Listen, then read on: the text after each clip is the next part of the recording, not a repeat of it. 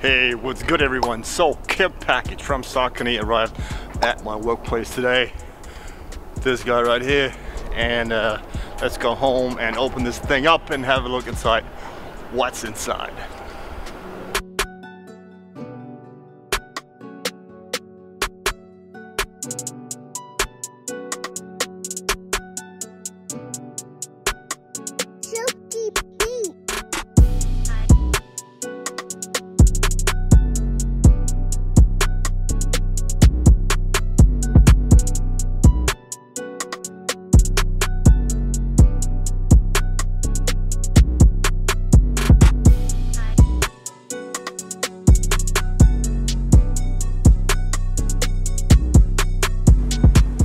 So, as you saw, Saucony has sent me a little care package for Christmas, it seems. So, shout out to Saucony. Thank you very much for hooking me up with all this stuff. The whole pack consists out of a track jacket, as you can see that I'm wearing today. And also the sweater, which is really, really dope. I'm not wearing the track pants, even though they are an XL. They do fit a little snug. And it's also too cold to wear track pants, I think. You know, it's also too cold to wear a track jacket.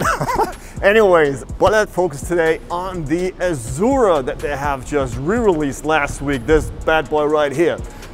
The Azura has released first time in 1988. Of course, it's a classic runner from that era, as you can see, because it has the same kind of materials from a lot of vintage retros right now that have come out. For example, the Nike Skylon, the Reebok Astrac, and a bunch of other shoes. It has this felt material here, which makes the shoe, of course, very light, but also very prone to dirt. I think you can already see some dirt marks here on the shoe. And it has this very beautiful mesh, open pole mesh, that I really, really like. I've seen this recently on a lot of runners from that era as well. And this is very breathable, very good ventilation. I really like this a lot. And then you have like a nylon material on the side that has a little lining on it to give it a little bit of detail. And the shoe altogether consists out of synthetic materials. This has no leather, so whoever is vegetarian or vegan might be ready to grab these up as well. Then you have this very dope Azura logo on the side of the shoe, and again another time on the tongue as well. And nice late 80s, early 90s neon colors, as you can see. I think this is just a very nice vibe and brings you right back into the end of the 80s. I have given this a little reshape here, and notice that if the material gets wet, you might be facing a little bit of bleeding. So watch out if you're making long strolls in the rain, which you want to avoid anyways, that this might be bleeding onto the shoe. Very simple shoe. Inner lining here is a cloth material, which feels nice. Nothing spectacular, but it is a running shoe after all. The same kind of material here on the back of the tongue. And then if we have a look inside, you can see the yellow Saucony logo on the blue insole.